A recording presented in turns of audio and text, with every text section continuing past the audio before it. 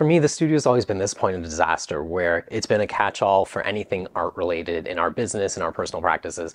And it means that the nook and crannies get full of rocks, printing stuff, garbage, sometimes installations. Perhaps many of you might feel the same way about your own studio spaces. There is like a paralyzing, crippling sensation that prevents all work. And I've found it, and it is the clutter in my space. I'm excited to share with you all the improvements I've done on the studio, and I did them all on $0. I repurposed, reused, recycled, I upcycled, I thrift crafted things to become better in my space. Let's go check it out. What are the secrets of studio practice? I wanna know all your good and bad habits. How do you make art like a pro? There's so many ways to do so. Stick around, cause you'll find out on Artist Confessionals. Artist Confessionals. Artist Confessionals with Sparkbox Studio. Hi, it's Kyle. Welcome to my print shop. Maybe you've never been here before, maybe you have. We're gonna go on a studio tour and I'm gonna show you all the cool and interesting things that Chrissy and I have here in our print studio. This is a 22-foot long paper table. This is the cleanest space in the entire studio. In a space that is inherently dirty, inky, and messy, this is the one spot I can confidently put down a sheet of white paper and know it's not gonna get ink on it and get wrecked. It's incredibly easy to build one of these. It's just a sheet of plywood, cut 36 inches deep, with a structure of 2x2s underneath and some gas piping for legs, situated at 36 inches high. It is a fantastic space to work on. Our next stop is going to be our book press. This is used in bookbinding, and it can be used in adjacent printmaking processes for sandwiching papers down, for drawing prints, and for making things just flat. You can also see a squish of pineapple in this if you go and watch this video. Here, centrally located in the studio, is a set of drawers that we made out of salvaging old office desks. Destined for the dump, we ripped out their cabinetry innards, we stole the sliders, and we rebuilt them into a cabinet to become the holding place for all of our regular tools out here in the shop. I couldn't afford all of the plastic little containers that go into drawer inserts, and really they didn't math into this drawer at all. So I built it out of cardboard and hot glue instead. I'm really pleased with the results.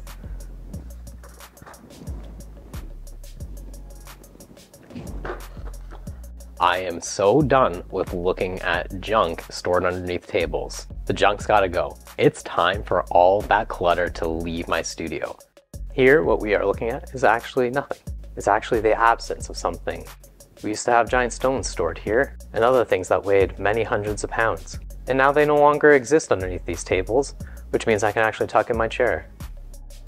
Behind me is a large stack of flat files, an integral part to every print studio. Here is where we store all of our paper, our plates, in-progress works, stencils, and everything else that needs to be stored flat. As a coveted resale item, these can be quite hard to come by. We found ours on Kijiji. It took us about, I would say a year and a half until we found one that was at a reasonable price point. A not so essential item is the sound system of my studio. I really enjoy having music out here, and for myself and my creative process, it is kind of an integral thing to keep me motivated and keep that adrenaline going through the 10th to 12th hour of any project out here. While we're down here at this end of the studio, we're gonna pop into the Vandercook room and I'm gonna show you our letterpress studio. This here is my Vandercook SP15. I think this is my favorite press in the entire studio. I have a connection to it that I just love it in a way that I do not love my other presses. What I was hoping to do in this space is to separate the kind of printmaking processes. I felt like the letterpress studio is a space that I want to expand in the future, and I feel like it needs to have a bit more dedicated space in order for me to envision how it's going to grow. What I like about this space is kind of the feeling of the scrappiness that exists in here. So not only my kind of thrift crafted angled bench, but also this one. This was the past owner's invention, where they had used all of this metal angle iron to create the framework to house all of the cabinet drawers. This is a small etching press here in our studio. I don't know what the manufacturer is. I can't find any label that indicates who made this. It was donated to us by the late Otto Rogers, and this press is really great for doing smaller intaglio work. This is the main alley of printmaking here in the studio. To the side, we have a whole bunch of glass tables and all of our inks, all the tools that you need to actually do printmaking, while right here, immediately accessible, is our printmaking presses. A few of my favorite parts here are the improvements that we've made to the storage and to just the overall organization of how the space functions. I'm talking like the proximity between like the glass and the table surfaces, how far you have to like turn to do stuff or access stuff. It seems like a really small thing, but when you're doing the same repetitive motion hundreds and hundreds of times, an extra step here, an extra reach there, all those things begin to add up. To the left and right hand side, we have repurposed an old craft booth, and that craft booth has now become roller storage. What that means for me is that the rollers can be easily put away. They are protected from light, they're protected from dust, and they're just kept in a really organized fashion. I tried to really consider that all of my etching stuff would be located on that half, while on this half, all of my lithography and relief printing stuff would be located. This is my Sturgis etching press. This was made in the mid-1900s, and this press is predominantly used for doing plate work. What I print on here is copper etchings and some relief prints, like lino cuts, and some thin wood cuts. Here is my litho press. This guy is a Parks press built in 1854, and this is for doing stone lithography and some relief printing work. I added a shelf underneath to help kind of just hold the different things that are related to this press. I have some of my leather rollers that we use for lithography roll-up being stored here. They're out of the way and they are covered so that they don't get any sort of dust on them. On the other side of the shelf is all of the carborundum grit that is required when you are grinding down a stone. And then way underneath, I used some old scrap wood to put some old scrap casters on it to store some of the heaviest litho stones in my studio. If you're curious about what this press all does and what I mean by stone lithography, you can watch my OAC litho research project. So below in this bottom cabinet are tools and chemistry related to lithography and all the stuff that you would typically use with this press here, while everything underneath in this cabinet you would typically use with this press or the other smaller etching press. And down in the middle here is some loose papers, some other printmaking papers, and kind of just general clean goods. It's also where I used to store my newsprint. However, I've recently made a new storage space for my newsprint. It now lives here in this table. This is a mobile inking station. Previously, this used to be a really big table that kind of sat in the middle of the room over here. It was an object that was so big that it intruded on the space, and I had to make the decision to dismantle it.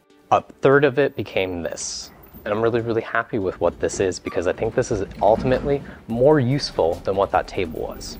And I built it small enough that it can move in between all the different alleyways within the studio, so I can take this and work with this anywhere I want if I need to expand the inking surface at whatever press I'm working on, or if I need to cart it around the corner and take it into the Vandercook room. With this cabinet, one of the prominent design decisions I wanted to make was that the glass surface be removable and that the glass surface not be at level with the whatever railing was going to hold it in.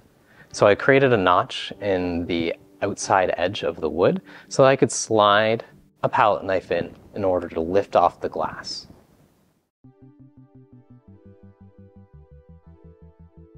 Not only is this our screen print area, but it also doubles as additional workspace when Chrissy and I are working at the lithography press or at the etching press. This is our screen printing table. This has a series of hinges attached to the surface of the cabinet where we can lock in our screens and do silkscreen. This cabinet was repurposed, and so it's not the most ideal thing for screen printing. However, I have been doing some modifications to it to adapt it to screen printing. One of those big modifications I did was putting in a vertical support bar inside the cabinet to help with the flexing of the table surface while we were printing. One of my future aspirations with this table, or with a new table, is to try to make a DIY vacuum table. If you're curious to what a vacuum table is, it's exactly what it sounds like. It's a table that is now a vacuum, and so when you put paper on it, it pulls and sucks that paper and holds it into position. It's a really great tool to have in screen printing, although the prefabricated ones are very expensive and unfortunately outside of my budget. Our second screen printing station, this guy over here, is the second third of the central table that I was talking about earlier. So it got broken down into that rolling cabinet, and then a part became this. So we didn't quite lose the surface area of the table, we just reconfigured it. One of the bits of metal that came off of one of the old office desks has now become a frontal support bar, which is what this white thing here is that you can see, to help deal with the same problem that my previous table had, which is the flexing across the middle of the table itself. One of the first and original pieces of glass in our studio was this one. Back in 2009, this piece of glass was actually attached to a whole steel table underneath. Now, as the studio's grown, I got rid of that because I don't really feel like we needed to have this giant bulky metal thing. But I didn't really feel like I wanted to throw out the glass, so I repurposed it and I built a bit more of a wooden support on the edges and attached adjustable feet. So this mobile piece of glass sits on top of a mobile drawing rack. When we first opened the studio, we looked at prefabricated drawing racks and came to a couple conclusions. One, they're really big. Two, they're really expensive. Three, they don't fit and work within our space. So I had to really start thinking about not only counter surface, but utilizing the surface underneath. So we built a drawing rack that can actually tuck underneath all of the cabinetry here in the studio. We get a lot of inquiries about DIYing a drawing rack, and if you're curious to know more about it, you can find a link to some additional information below. Moving etching presses and lithography presses is really difficult. They're incredibly heavy, and you want to move them the least amount of times possible, period. And so I take the time to use Photoshop to essentially blueprint out the whole studio down to the inch. Using Photoshop like this, I can really work through a lot of configurations, and I've done quite a lot of them. Some of the designs are successful, some aren't. But what it has allowed me to do is to try multiple configurations very quickly. When I'm making these decisions of where things are going to go, there are a couple things that I try to keep in mind, and it is about the proximity of spaces. Here in this alleyway, this is about a 30-inch space between here and here, while in the previous alleyway, it's about a 36-inch space. Over in this part of the studio is where I have my offset press. This is something that I do not use on a regular basis, and so I created a wooden cap that sits on top of the press to help expand some of that workspace. While this press has not yet seen a lot of action in our studio, mainly because it's relatively new, this is an offset press. You work with a plate and ink on the left-hand side, and when the carriage comes across, it transfers that ink onto the right-hand side where your paper would be located. When planning the space, the one thing that I didn't really quite love how it ended up was the location of the light table. It's in this back corner. It's not in the most ideal space, but given the rest of the space, I really don't know where it was going to fit.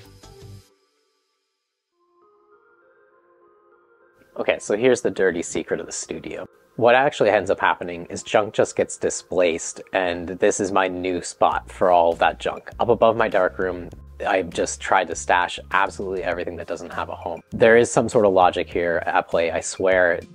Although one of the more integral parts of a studio practice, this is not necessarily always the most aesthetically appealing space.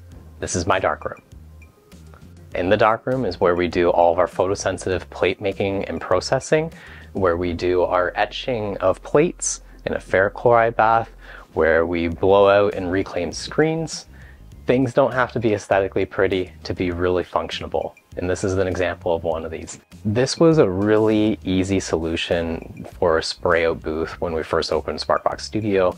It was just the cheapest stand-up shower that we could buy, then cut in half and raised up to here.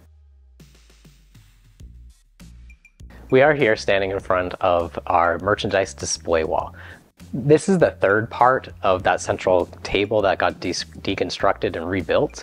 So what we're hoping to do with this space is across the center part here is to display flat prints in a bit of like kind of a record flip through format, while the counter to the left and the counter to the right, those can display other types of merchandise things, such as like cloth goods, small prints.